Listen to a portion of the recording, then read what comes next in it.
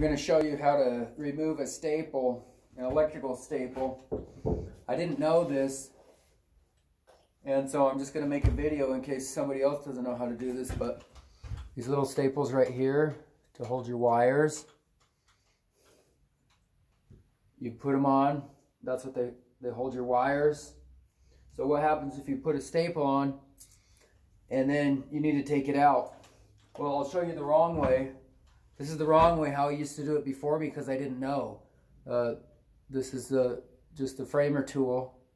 It's just a nail puller. So what I used to do is I used to take it like this. I used to push the wire over and just be as careful as I could. And then I would knock it down like this.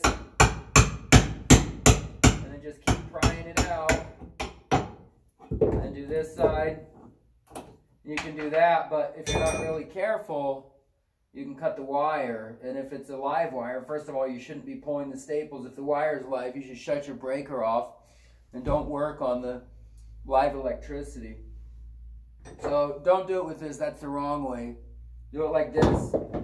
Just take these. These are the diagonal cutters. It's the Kleins. You get these at Home Depot or whatever. And you're going to use this like a lever. And it does matter which side you put against your wood. So you watch like this. You just take it like this. Just move your wire over. Just clamp down on it. Done. See that?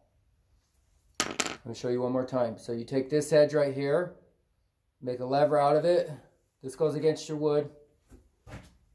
Like this. Clamp down on it. And then you can just really just pry it as much as you need. And you're done. And then if you want to, you could reuse the staples, but that one's probably bent too bad where you wouldn't want to reuse it. So that's just a little trick. Hope it helps you out.